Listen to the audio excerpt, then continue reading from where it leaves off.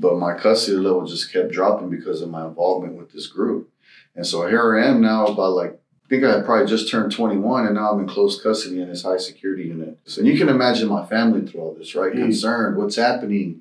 Why are you getting shipped so much? Why are we having visits behind the glass? Yeah. You know, and me, I wasn't being very honest with them or myself at the time. And I was kind of painting a picture of, you know, that it was kind of the system against me. And, you know, and at some point, like I had to get real with them because from close custody and, you know, even more incidents happening with other groups and getting more disciplinary cases, getting my rights read to me. Eventually, the administration at the Auburn unit decided to place me in level 3 administrative segregation, which is the lowest level you can pretty much be other than being on death row. And life got pretty real for me at that time, you know, and you're just sitting in a cell with a Bible, a little bitty toothbrush and some tooth powder, and that's it.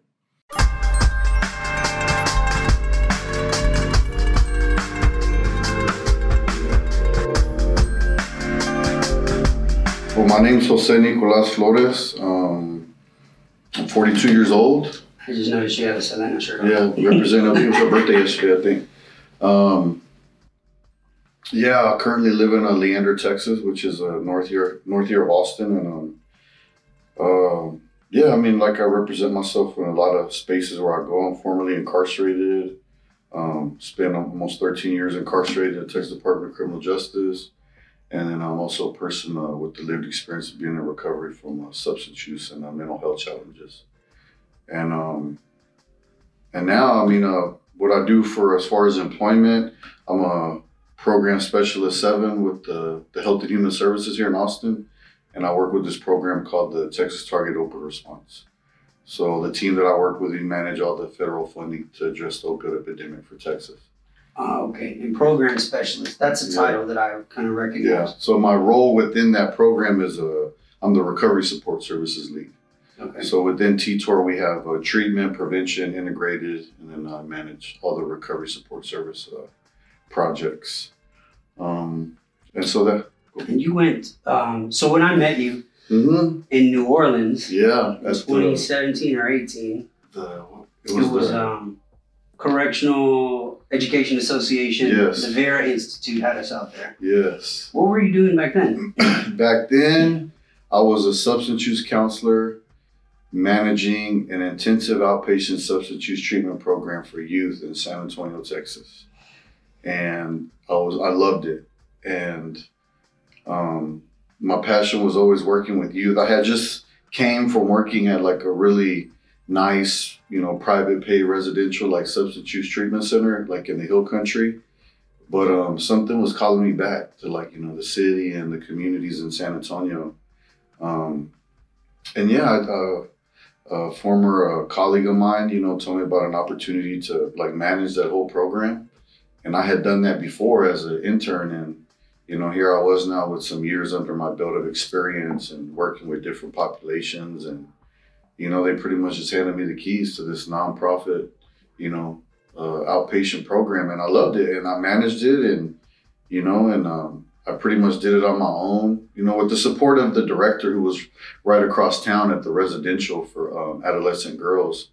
But then I utilized some resources from the local community college where I graduated from and had practicum students in and out helping me, and I was training them at the same time. So, you know, and when I met you, it was really my first like opportunity and like realizing there was like this whole community of people like us. Yep. Like formerly incarcerated folks that had found roles in like higher education, clinicians, they were practicing attorneys now. And, you know, and I can't even remember how I connected with Terrell from where he was working then with the Vera Institute and like the formerly incarcerated college graduate network. And that's when I just started learning. Because when I got out of prison, Brandon, I was just really focused on continuing my college education and then getting into the substance use treatment field because I felt like that was going to be something that was going to benefit me and I was going to be able to be of service too.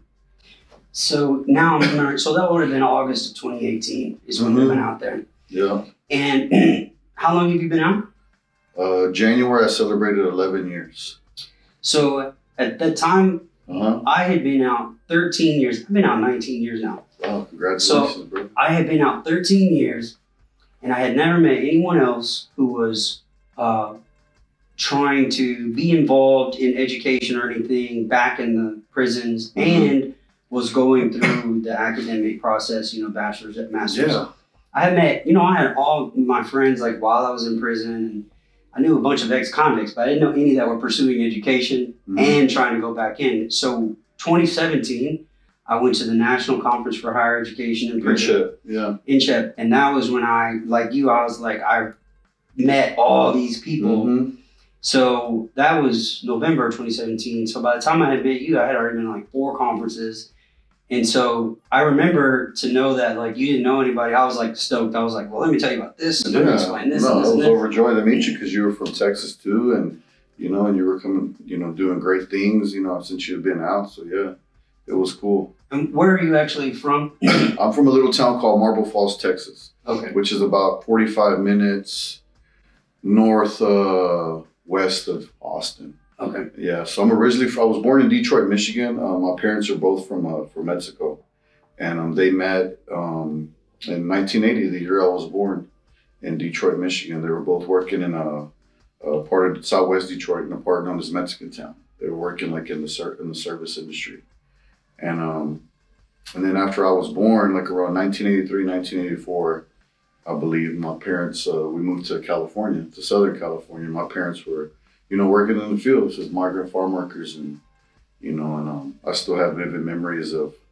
my mom dropping me and my little brother off with the lady that would take care of all the migrant farm workers' kids, and then they would walk off into the fields until they were like little bitty ants, And to this day, I think my parents would say, and I know they told me it was the hardest work they've ever done. Yeah. Getting paid cents, to fill as many crates as they could. But yeah, in 1985, my dad had a brother, my uncle. My Uncle Chewy was already here in Marble Falls, and he encouraged my dad to move us to Texas, and he had some work lined up for him already. And yeah, we landed in this little small rural community of Marble Falls, Texas, of all places. And did they do well, in terms of work when they got here? Or was it still hard labor? It was still hard labor. I mean, I can remember my parents working 2-3 jobs at a time. Both of my parents worked. Sometimes in our culture, it's common to see, the mother just taking care of the home. And my mother would do that and still work 2 jobs. So I grew up seeing my father, working hard labor, my mother working in lunch lines, housekeeping. I remember at one time they were both working at a cleaners. They had picked up the skill of ironing clothes a long time ago.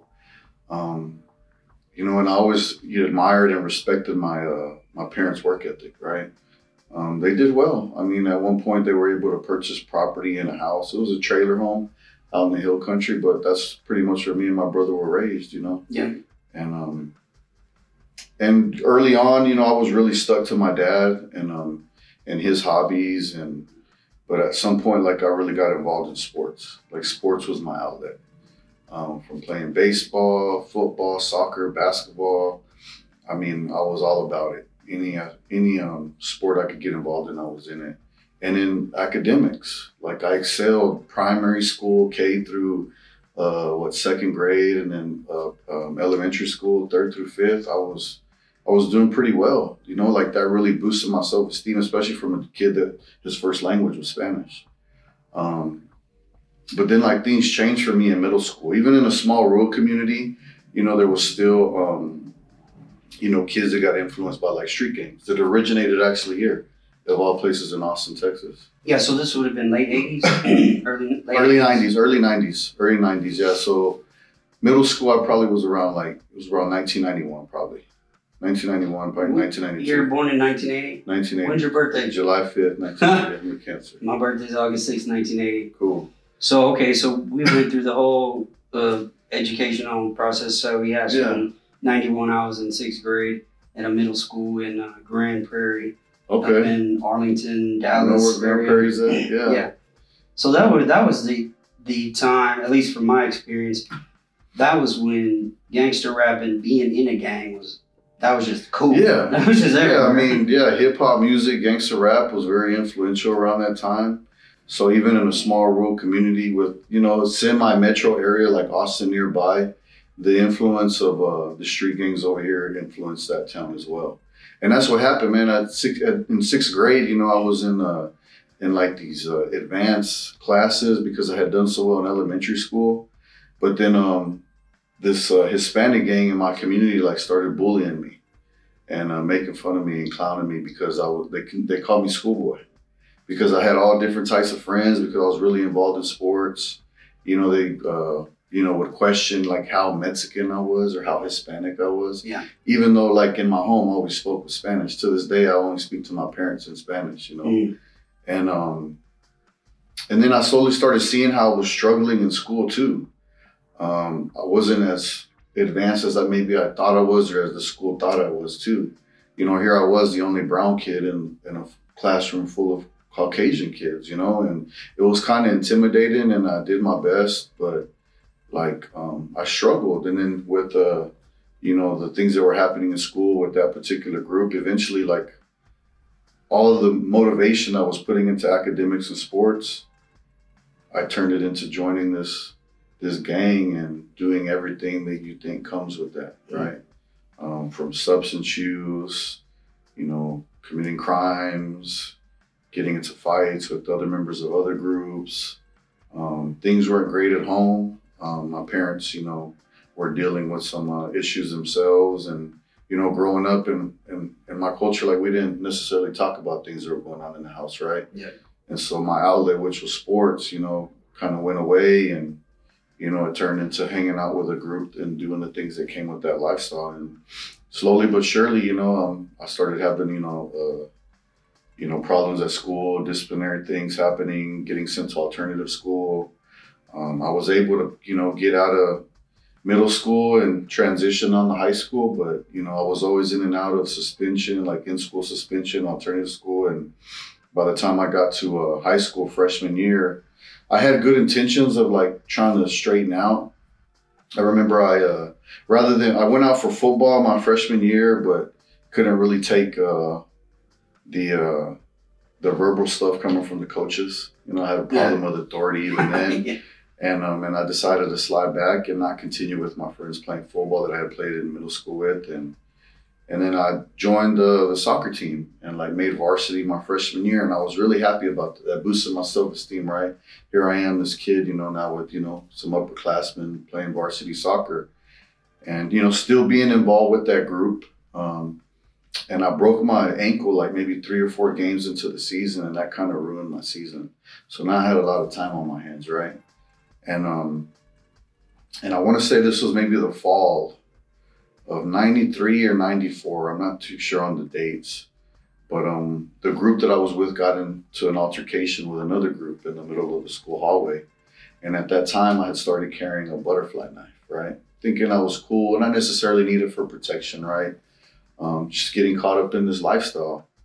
And so while we were, you know, in this altercation with this other group, the knife fell out of my pocket, you know, and my teacher observed that it was mine, that it fell out of my pocket. And so here I am, 14 years old, getting arrested at school my freshman year and getting involved with the system. Got arrested and I got transferred to a little small juvenile facility in Hondo, Texas, probably right down the street from where Torres was at that time. And I just remember, you know, spending a week there, you know, like just kind of, you know, interacting with other kids that were, you know, had justice involvement and had pending cases. And it was a little co-ed facility. So there was actually girls housed there with us too. And, you know, and we're sitting together, congregating, you know, learning about each, you know, where people are coming from, what led them to being locked up there.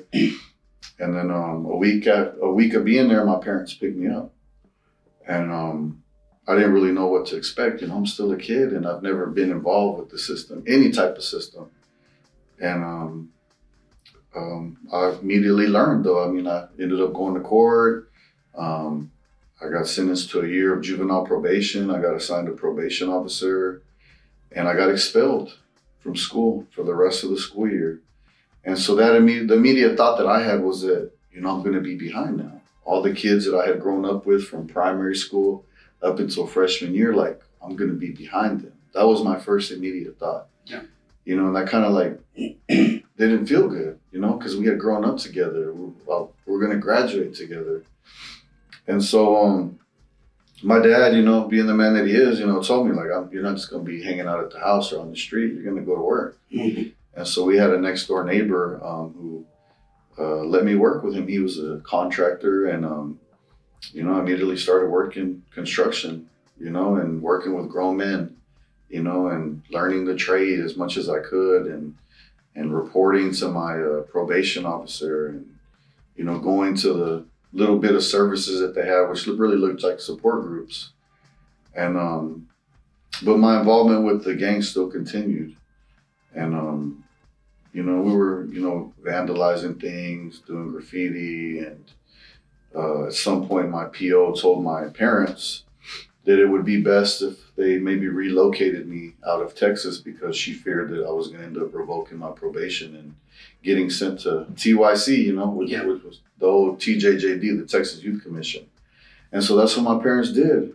Around late 94 or early 95, my mom sent me to live with my aunt and my uncles and my cousins in Detroit, Michigan, back to the city where I was born, right? And, you know, and I'm not going to lie, you know, I was angry, I was upset. But a little bit of in me was also like kind of excited to get away, you're right, because things weren't really going well. You know, I had slowly seen how things were kind of getting bad, and I definitely didn't want to go to TYC. And so, you know, I moved in with my aunt and my uncle and my cousins, and I was sharing the basement with two of my cousins and another uncle of mine that was living with us. And I enrolled in school. I met my probation officer, and she, you know, she just wanted me to check in every Saturday and call an answering machine and leave a message saying I was okay, and then complete my community service at the local YMCA and don't get in any trouble. And it was simple as that. And I adapted. I got me a little job as a busboy, dishwasher at this little restaurant in the neighborhood. Started making friends, hanging out with my cousins, meeting some of my family I hadn't, you know, seen in years. And things were going well, but you know, before I moved to Detroit, I had already started using certain substances here in Texas, like cannabis and alcohol. And living up there in Michigan, it kind of opened my eyes to all these other different substances that were around, you know, and I became curious and began trying different things like hallucinogenics and MDMA. I always looked a lot older than I was, even at 14 and 15 years old. And so I was able to purchase alcohol. And so, I mean, I know that I was dealing with some things because I was, you know, thousands of miles away now from home. And while I was in Detroit, you know, my mom had started the process of divorcing my dad as well. And so, you know, that was in the back of my mind that, you know, things might be different when I come home. And so I did well in school. I ended up finishing that school year successfully. I finished probation successfully. And I wanted to stay up there and live and continue living with my family up there. But my uncle had become aware of my substance use and some of the things I was involved with. And, you know, he didn't think he could handle all that. So I came back home to this whole new family dynamic, Brandon. Like my mom, my little brother, and me now. Yeah. You know, and Marble Falls. In Marble Falls, yeah. And, you know, so here I am, this kid coming back from living in the city now to, you know, living in this rural community again. And rather than being supportive of my mother and helping her with my little brother, I feel like I had a lot of resentment towards her and my dad for how things have changed now, and this split, broken family. And, you know, and coming back, you know, off probation now, you know, I kind of, in my mind, I was thinking, well, I'm free, you know, and so I continued using substances. The gang lifestyle was I left behind, and I was more about, you know, using drugs, selling drugs, you know, to get the things that I needed and wanted. And sure enough, with that, eventually came with more, you know, involvement with the juvenile system. And I ended up getting placed on probation again when I was 16 for a small theft, getting assigned the same probation officer. Academically, I wasn't doing really well in school. I was just kind of between sophomore and junior year. And yeah, I mean, it was just tough. I didn't really know what to do with myself. My mom, my dad didn't know what to do with me. My school didn't know what to do with me. Juvenile probation didn't really know what to do with me. Did your dad stick around the Marble Falls area? Yeah, he's still there to this day, you know, so we would see him occasionally, right? You know, my dad would come pick up me and my little brother, but, you know, I really don't have any memories of us spending a lot of time together during that time. And, I mean, I eventually finished juvenile probation, and I can still remember to this day my probation officer, John Von Dolan, telling me, like, you know, Jose, you know, at 17, you're not going to be considered, you know, a juvenile anymore. You can go to jail and prison as an adult at that age. And I mean, I had already heard those things before, and it clicked. But, you know, as a kid, you're just, you know, all I was wanting to do that day was just sign my signature on my discharge papers and be done. And not even probably a few months after I turned 17, I picked up my first felony as an adult, and of all places, Houston, Texas. I had stolen a car out there in that rural community, and me and a couple of friends of mine drove it to Houston to visit some friends with the intention of selling the car. And while we were in the north side of Houston, 3 brown kids, you know, looked suspicious, and APD rolled right behind us in the Mercedes Benz that we had stolen. And one of the guys that was with me was, you know, underage. He was like 16 and I was 17. And so I got sent to downtown to the Harris County Jail in 1997. And I just remember being scared, you know, like this big old beast of a building, and, you know, being placed in a tank with a bunch of grown men. And I just remember, you know, some of the Hispanic guys in there kind of taking me under their wing and, you know, telling me, like, don't talk to them, don't sit over here, shower over here, don't talk to the guards, bring no attention to yourself. So after about a week and being in Harris County Jail, my mother and my then girlfriend came to pick me up in Houston and bonded me out of jail. And so, you know, here I am coming back to Marble Falls, Texas now with, you know, a pending, you know, charge in Harris County. And I was still going to school at the time, but not as much. And I eventually dropped out, and something significant, you know, has stuck with me from the time that I was last in high school. I remember just walking into school one morning, you know, and probably under the influence, because I was always under the influence of cannabis. And I just remember this teacher, Hispanic teacher at that, who worked in like the ESL classes, you know, stopped me when I was entering the school and just looked at me with like this utter look of disgust in her face and just said, "You're still here?" And to this day, like, that has stuck with me, you know? And I don't feel she was justified in telling a kid that, but I can kind of understand where she was coming from, that I really wasn't taking it serious, you know? But to this day, you know, that I think that was the motivation for a lot of the things I've accomplished now in my life. Luckily, you know, there was a local judge, Judge Peggy Simon, in that town who wasn't just going to let me drop out of school. And she told me, "You're going to get your GED at least." And I did that, Brandon. Like, she enrolled me in these GED classes in the evening at the same high school where I was going, you know, mostly all adults. And you got my GED. Like, the first time that they did the test, I remember finishing that thing quick and being the first person to walk out of there, you know, and passing it, you know. So, you know, I had this pending charge in Harris County, you know, and I just got my GED, and me and my mom were having to travel back and forth to Houston for my court dates, and that was tough. And then I was joining the workforce too, finding little jobs like in the service industry or like general labor. But the one thing I always gravitated to was, like, you know, selling drugs, you know, not only to get money, but also to support my addiction. I knew that by that time, you know, I was using daily, if it was in alcohol, cannabis, or even other substances like other stimulants. And I remember one day, I didn't have my driver's license at the time. So my mom was the one driving us to my court dates in Houston. And I remember my mother had worked really late one night, so we had to wake up really early the next morning to be able to make it to the courtroom in downtown Houston. And I remember my mom telling me, like, Miko, we got to pull over because I'm fixing to fall asleep. And I said, well, let's pull over. So we stopped at a gas station and slept for a little bit. By the time we woke up, we realized we were probably going to be late. And so when we got to the courtroom, I just remember the bailiff putting the handcuffs on me and putting me in the box because I was late to court. And I pretty much got pressured into either going back to jail and bonding out again, or taking the 3 years probation they were offering me that day. Yep. And so in my mind, there was an easy option, right? I don't want to go back inside of jail, I already knew what that was like, and at that time, I mean, it was pretty violent in the Harris County jail. And so I signed for 3 years probation. Still had to come back to Harris County one more time to report to probation. And so they eventually transferred it down to the county where I was living.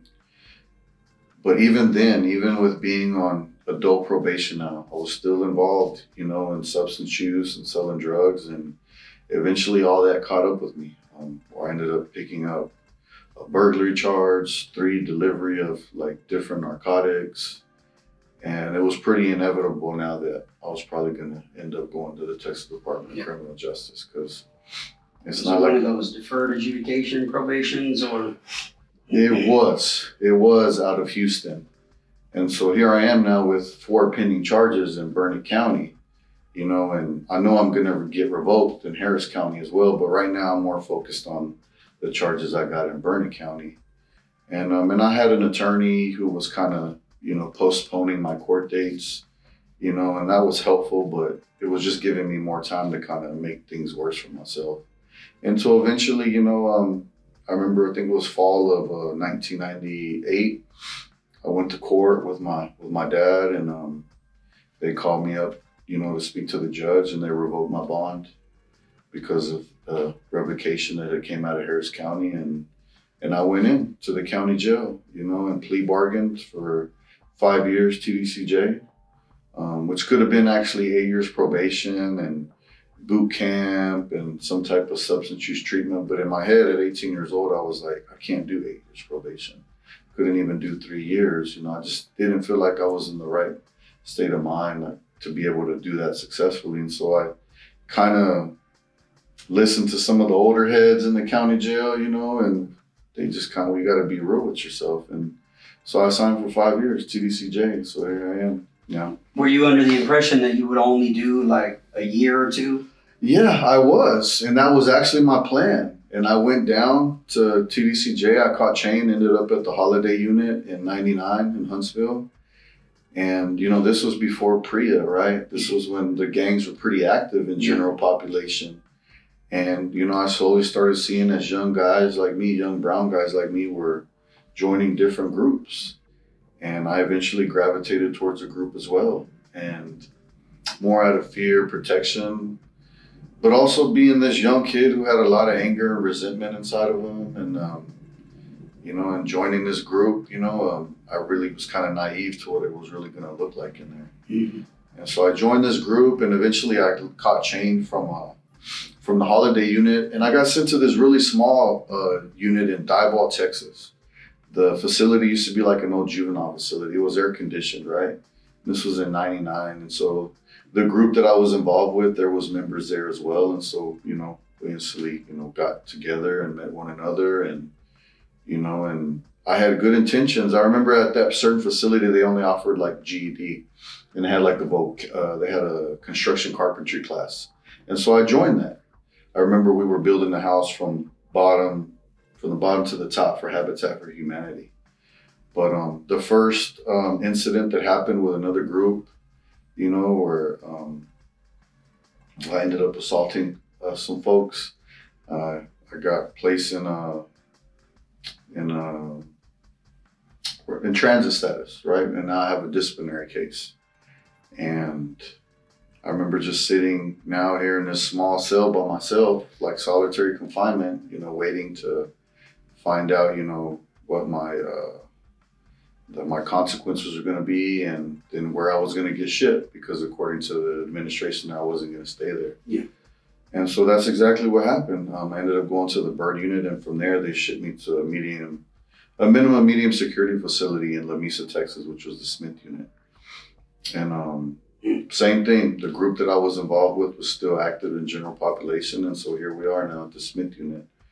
And I ended up catching chain though one day. Guess who came to pick me up? Harris County on a bench warrant. And unexpectedly, right, one day I'm being told you're catching chain.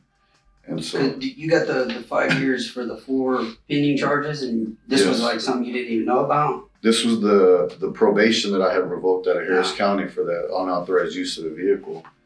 And so here I am now catching chain, you know, from the Smith unit to Harris County. And back then they would put like, you know, 17 to 21-year-olds in like what they were called like the youngster tanks, right? Yeah. And I remember being housed in one of those youngster tanks. This was around 2000 probably. And, you know, and it was just a horrible experience. If we weren't fighting with one another, the guards were coming in and stripping us down, tearing up our stuff, you know, making us sit at the tables with our hands, like our heads on the table and our hands behind our back, like just pretty much harassing us and manipulating us just because they wanted to. Yeah. And I was so happy to get out of there, to get time served and then eventually catch chain back to TDCJ. And this time I ended up getting sent to the Garzas in Beeville. And at that time, the particular group that I was with was at war with another group. And so the first time that we saw each other on those big long bowling alleys at the transfer facilities, you know, we got into a fight and more disciplinary cases, right? And eventually they housed the group I was with on the Garza West and the other group on Garza East. And so here we are we have this whole like dorm to ourselves, and little by little TDCJ is shipping us now all over the state. And by that time I'm close custody now. And I get sent to the All-Red unit, which is in Iowa Park, Texas, near Wichita Falls.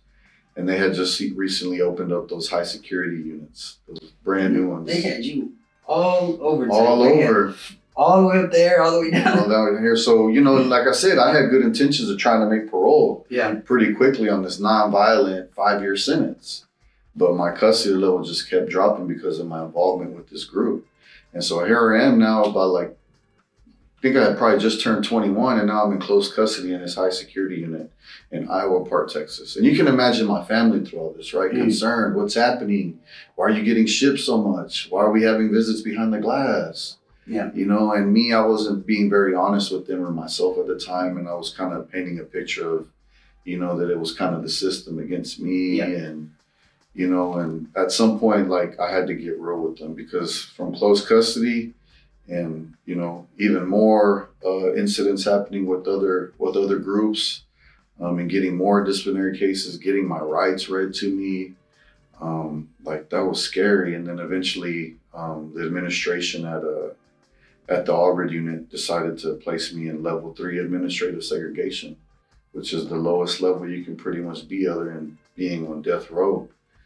And life got pretty real for me at that time, you know, when you're just sitting in the cell with a Bible, a little bitty toothbrush and some tooth powder, and that's it.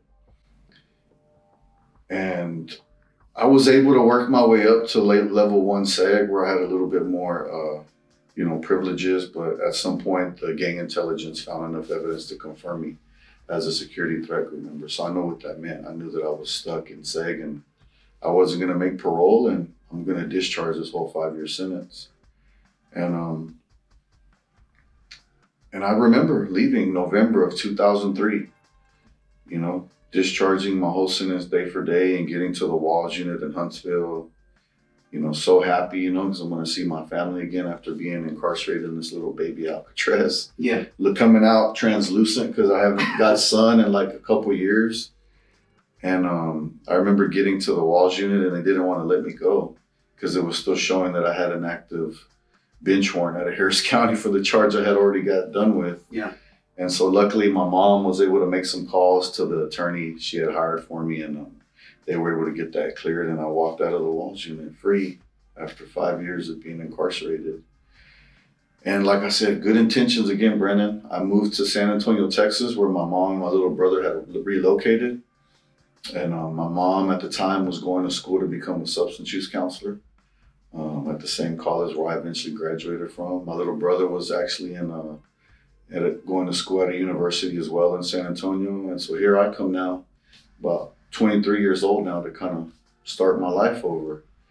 But the same way I was involved with that group on the inside, the expectation was to still be involved when I got out. And that's exactly what I did. I reported to that group when I got out. And, you know, I knew that that academics has always been something that I could do well with, right? And I actually went to the local community college, San Antonio College, and registered, and I had a plan to major in print graphic design. I had this idea of one day starting my own clothing line, having my own characters, opening my own print shop. But this lifestyle that I still had to be a part of and being a college student just didn't mix. And now you had to be a part of that. Now I had to be a part of it. So slowly but surely, you know, I think I only went to school for about a week before I dropped out. And then same thing, here we are again now, right? Almost 10 years later from when I was 13 years old and putting academics and sports to the side for this lifestyle. Here I am now, 23, doing the same thing. And my substance use increased. I had access to a lot more drugs. You know, I had to carry a weapon at the time because we were still actively, you know, at war with another group at that time. And life was kind of scary, but it was very fast. And before you know it, I got addicted to benzodiazepine, Xanax, and anxiety medication that made me feel like I was Superman. And here I was robbing other drug dealers here in Austin, committing robberies, and, you know, and eventually I got arrested for aggravated robbery with a deadly weapon. 6 months after I discharged a 5-year sentence. And so I'm sitting in the Travis County Jail here in Austin now, facing 30 years for aggravated robbery with a deadly weapon. And they hit me with a habitual, 15 to 99, and, you know, and I finally was realizing that, you know, my way of living, I always say this, my way of living just wasn't working. Yeah. You know, my involvement with this group wasn't working. I was hurting myself, I was hurting my family, I was hurting other people in the community. Something had to change, something had to give. And one of the best decisions I ever made was to disassociate from the group that I was in. And a lot of people ask me questions about well, how were you able to do that? And I always provide the explanation that as far along as I was in the process, I wasn't there to where I was considered a full member yet, where I would have serious repercussions for sliding back. And so I was able to do that, you know, with no strings attached, thank God. And then I started believing in something greater than myself, you know, because I realized that my will just was leading me down some really dark, ugly places. And, you know, and I started, you know, really, you know, believing in this higher power, this thing called God, and going to a prayer circle and just trying to just have this this huge personality change, right? And I remember not even knowing how to pray, Brandon. And I remember this old school cat in the county jail just encouraged me to pray for something that I can handle, right? As far as, you know, my sentence. And that's exactly what I would pray for. And I would pray for my family to bless them and protect them. And after 6 months, you know, Judge Kasurek in I think it was the 290th court, had mercy on me and gave me 12 years, you know, and I felt that was a number I could handle. But, you know, I knew that as soon as I got back to TDCJ, I was going straight to solitary confinement because I was still, I might not be active with the group anymore, but TDCJ doesn't know that. And at that time, you know, the process to get out of, you know, solitary confinement at SEG to get to the grad program was a little bit longer. And I remember I got shipped to the holiday unit again, and I spent 9 months in their building where they housed all the confirmed security threat group members.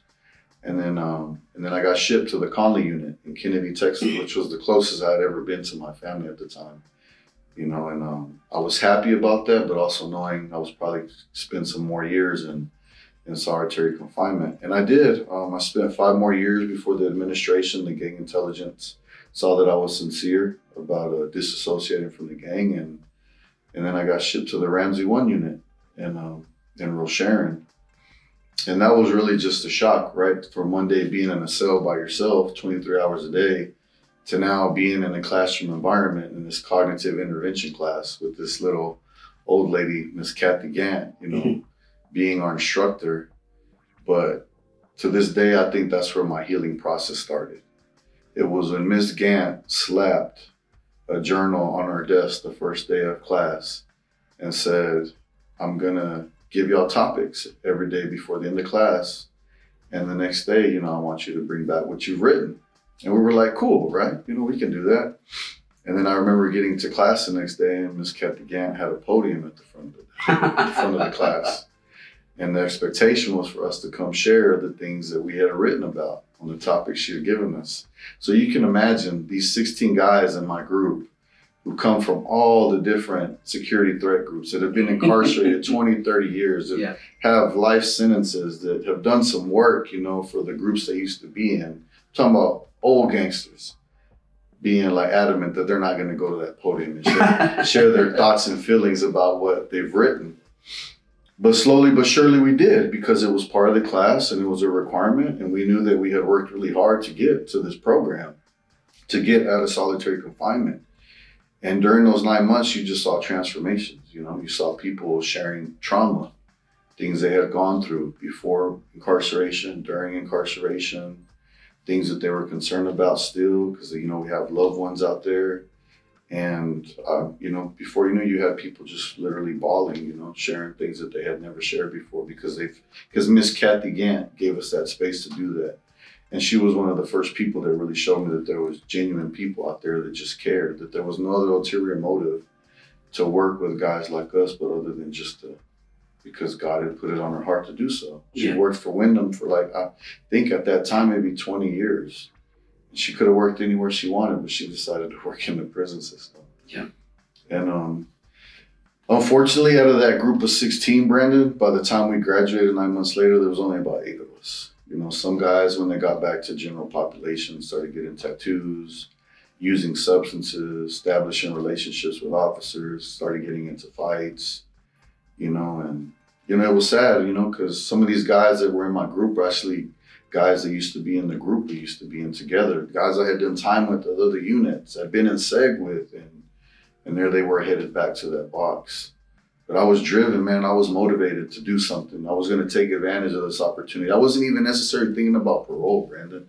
I knew that completing grad and getting out of solitary confinement was going to possibly increase my chances, but I was more about getting prepared, brother. Like that's all I had been doing those 5 years in SEG, reading, writing, just keeping my mind busy.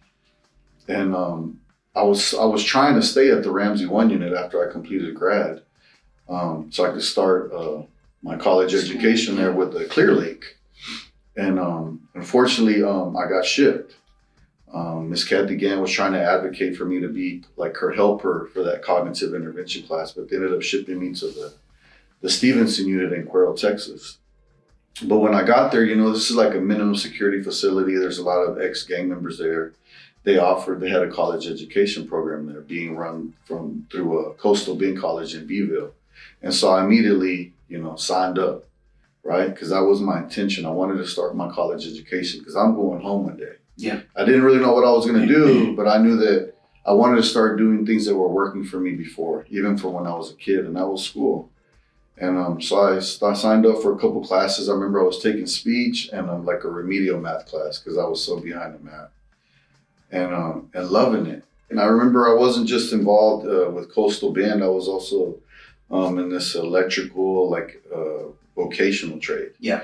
And so I was, you know, if you saw me at that unit, you know, I always had a textbook in my hand. I'm always going from the vocational trade to the schoolhouse, or I'm on the rec yard. Like I was really just trying to stay off the pod, the block, right? Where the negativity is at, where it's loud, where the gambling, you know, where a lot of the things are that I'm not trying to be involved in like I used to be when I was in that lifestyle.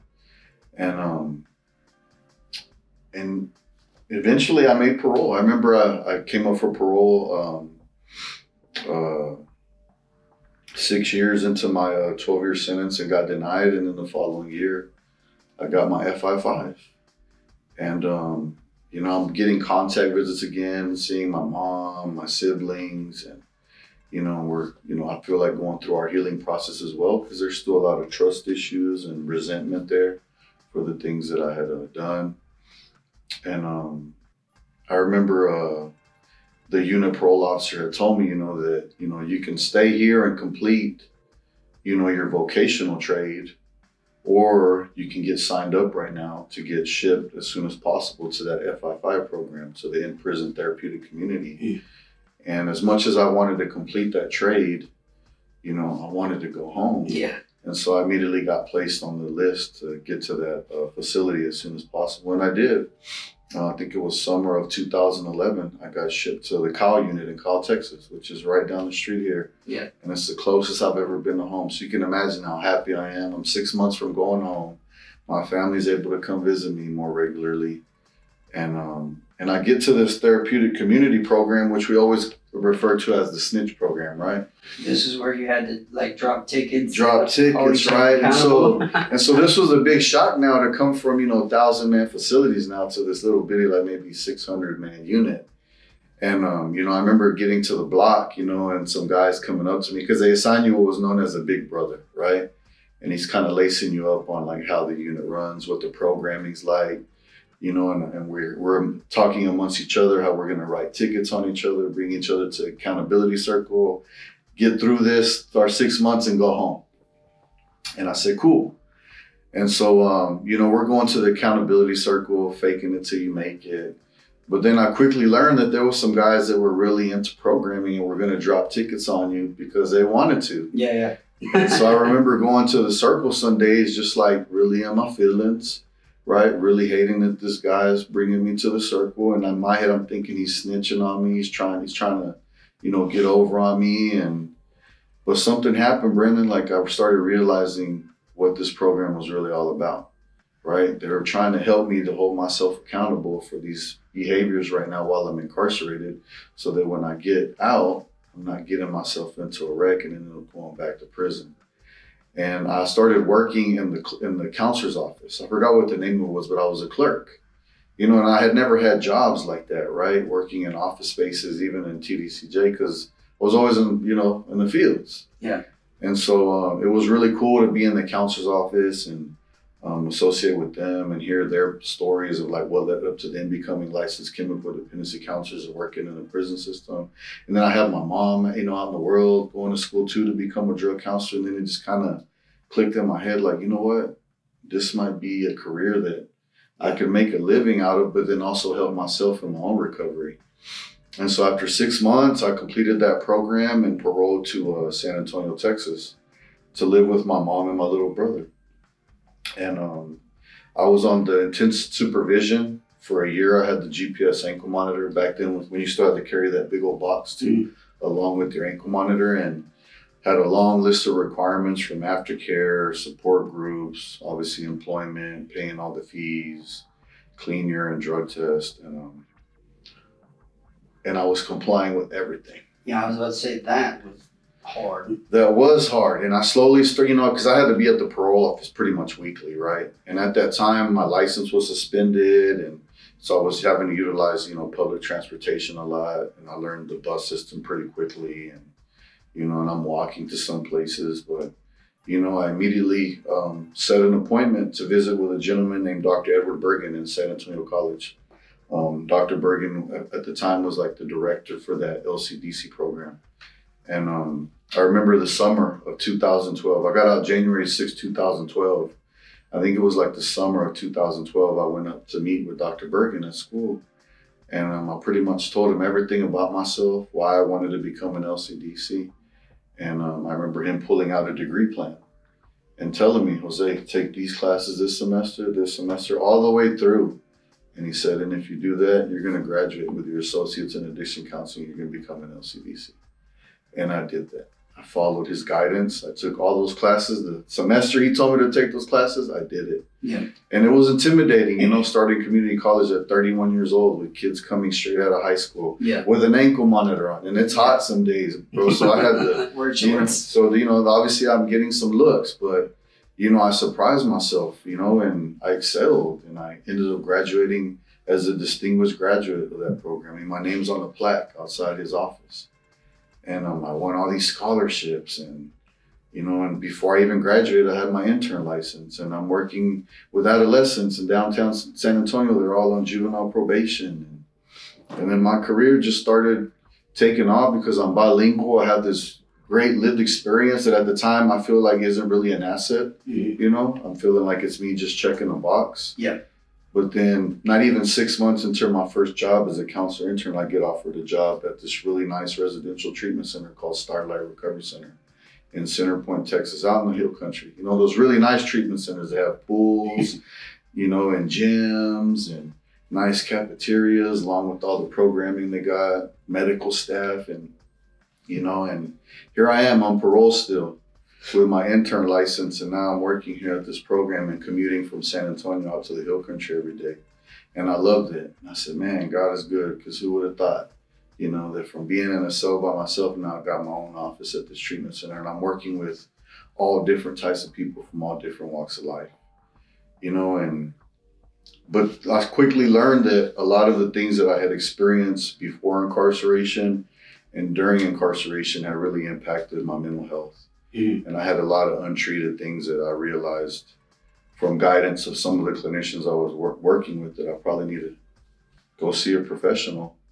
And I did so, you know, for the first time in my life. I have, you know, insurance, medical insurance. And so I started going to therapy, to individual therapy myself, because counselors need counselors. So I participated in some like really intense trauma therapy. It was called EMDR, which is eye movement desensitization reprocessing. And I won't get into explaining it because I won't do a good job. I don't know if I've heard that from you, but I have heard that before. Yeah, I heard about it through a professor of mine at school who went through some traumatic things and just spoke really highly of it. So when I had the opportunity to finally, you know, start working with a therapist, I specifically was looking for a therapist trained in that, not really even knowing what it was going to look like. Yeah. But I quickly learned, and I've actually gone through it a couple of times with 2 different therapists, and it was really helpful. And then, I mean, I've, you know, done just your typical, like, just talk therapy, not even when things are maybe stressful or bad, but just having an outlet to be able to process little things, even if it's just stressful things from that week. But I mean, that's not something that, you know, I was taught to do when I was younger. I think getting into the field that I did was a blessing in disguise to also help myself, right? Because I mean, learning about psychology and different counseling techniques and, you know, pharmacology of addiction, and then what the physiological and psychological symptoms of, you know, trauma and certain mental health disorders. I started reading about things that sounded like about me, like that's me. And then I learned ways to address it because I'm providing this service for other folks, right? And I think that was one of the most impactful things. And to this day, I mean, I still utilize mental health services. If it's a support group that I find online, if it's, you know, seeing a therapist, you know, just different resources that I've learned how to access to help myself. You know, where at one time it looked like, you know, peer support groups at the parole office, or intensive outpatient aftercare as a parole requirement, or a 12-step fellowship going to Alcoholics Anonymous meetings or Narcotics Anonymous meetings. Like I found like all these different approaches to like help myself, because things come up. Yeah. You know, like trauma is real. You know, little things you might hear, see,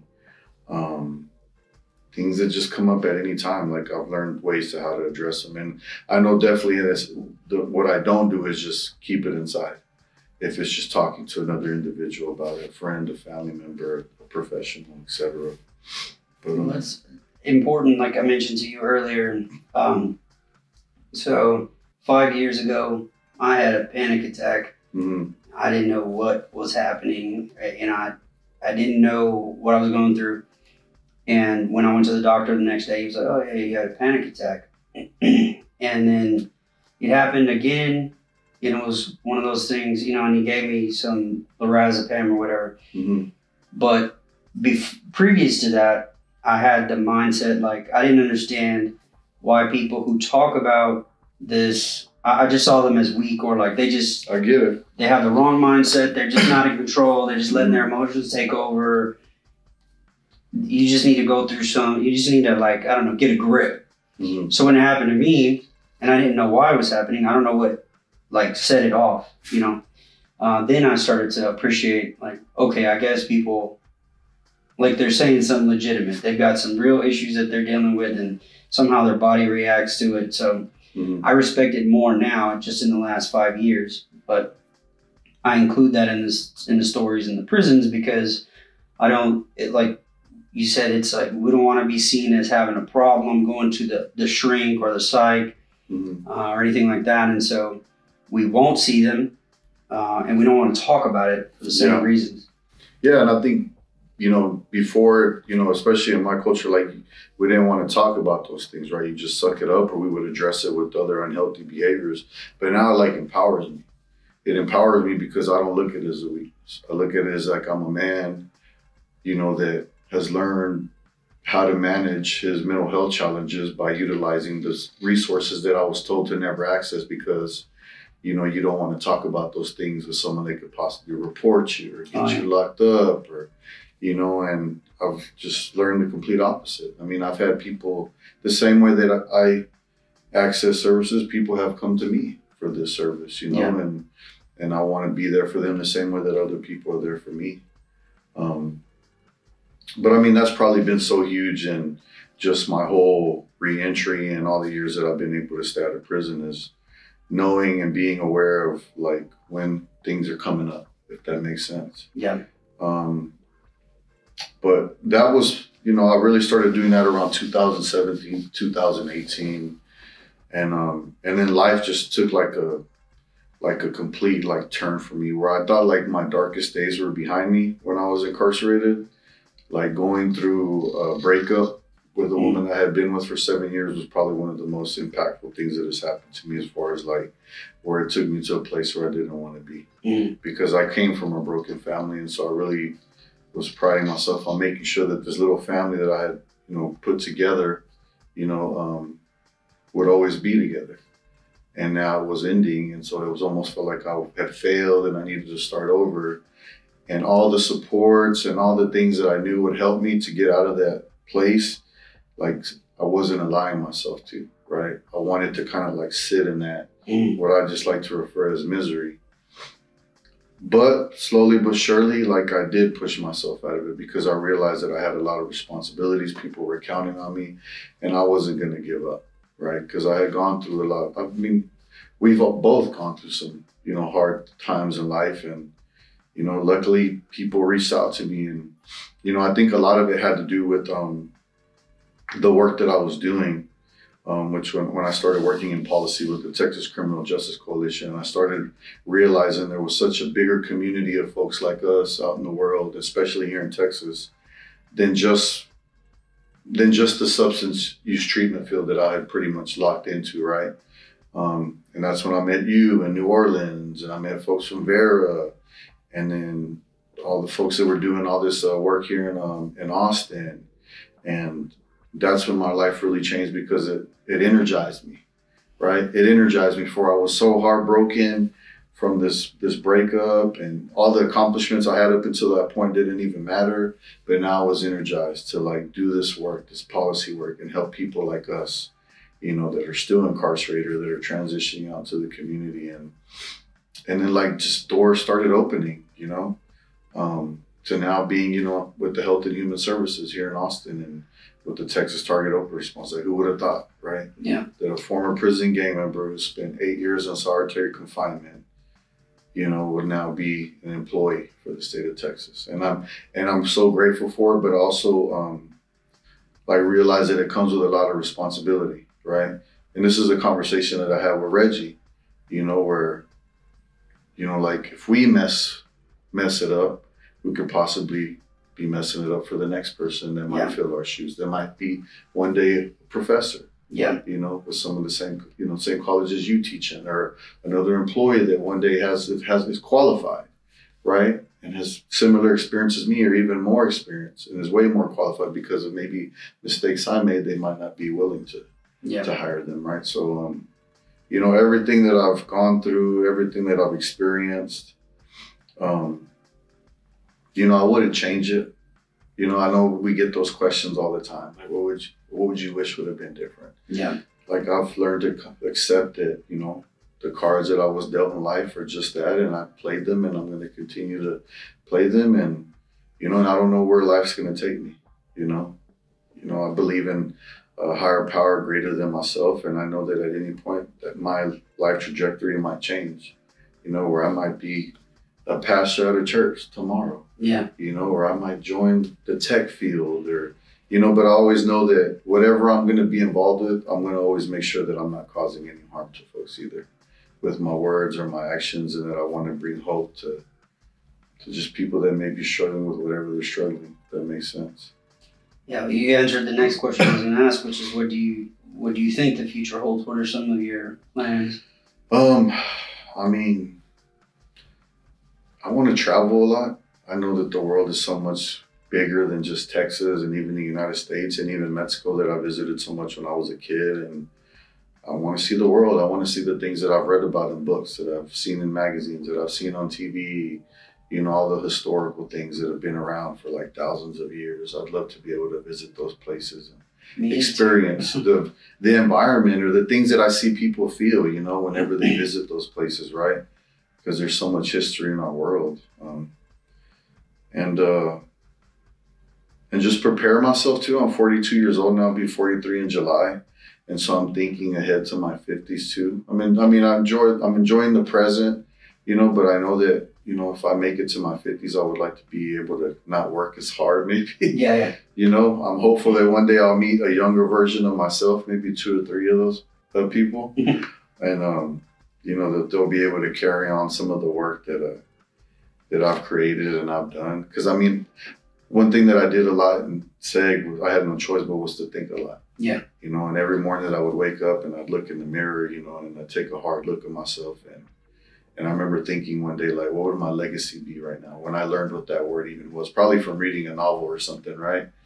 And just thinking like, man, if I would to leave this earth today, like, what would I be remembered for? And at that time, when I started thinking those thoughts, I said, I probably wouldn't be remembered for many great things. And I would like to think now that, if I were to leave tomorrow, that, people would maybe be inspired or have hope that change is possible, When we do the reentry, I asked them to just start with that. Mm-hmm. I read it in another reentry guide. They used that word, legacy. Mm-hmm. And I was in one of the jobs I had when I first got out was in some kind of meeting. It was like a professional development kind of meeting. And they asked, what do you want on your tombstone? Which was like really morbid. Mm-hmm. But the guy sitting next to me, my boss, I want to say he's like from Colombia or something. When it got to him, he said what he wanted on his tombstone was, he loved me. And the way he meant it was that everyone who would be at his funeral could have said that he who died loved him. He wanted to be known for having loved others. That's amazing. And I had to follow that, and I was like, oh. But I always remembered him saying that. I was like, that's what he wanted to be remembered for. Like, whoever remembered him knew that he loved him.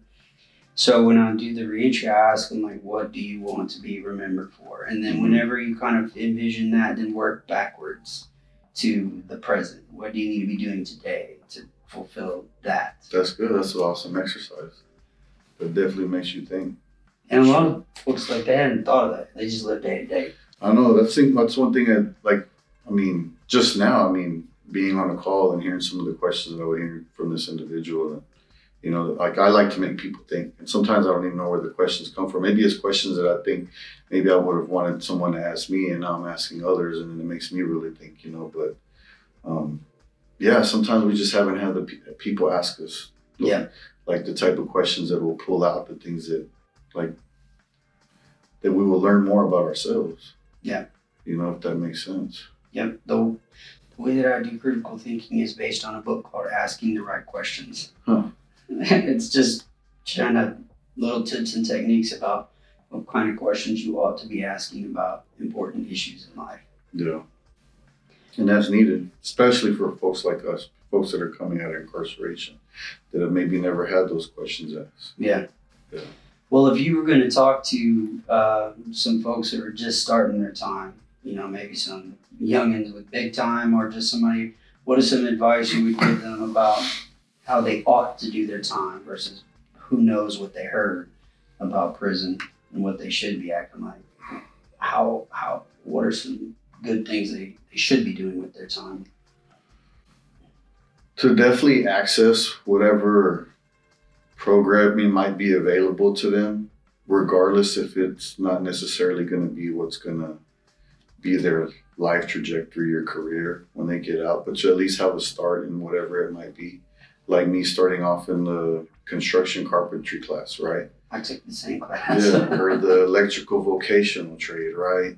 But just having that routine, having the different environment escape outside of the cell, the pod, the block, the rec yard, right, was very helpful for me, right? And I've seen it be so much helpful for others as well.